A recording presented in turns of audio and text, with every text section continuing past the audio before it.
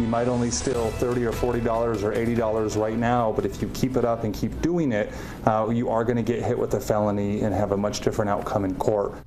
Yeah, it's a crime that has plagued almost every corner of our state. We're talking about shoplifting, and everything's locked up these days.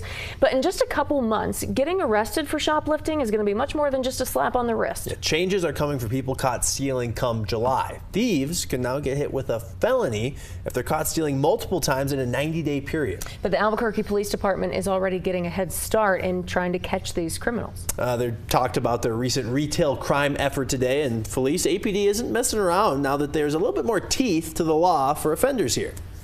Yeah, Ryan, Tessa, just this past week, APD arrested 31 people during a retail crime operation. Of those, 29 had active warrants. And APD leaders say this is just the start of their work to address the issue.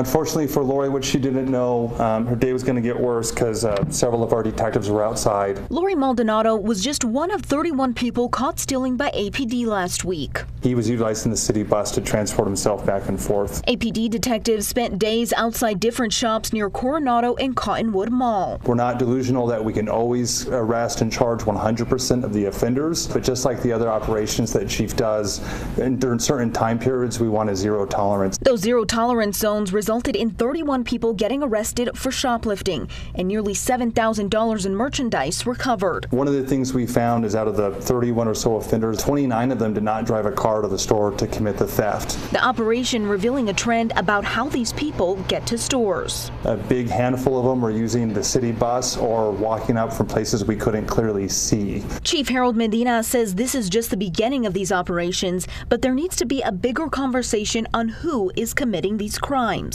We need to bring available resources to drug addicts. We need to bring available resources to people with mental health illness, and we need to bring resources to the homeless. APD had around 15 officers dedicated to this retail operation. They will continue doing these operations in different parts of the city that see a lot of retail crime.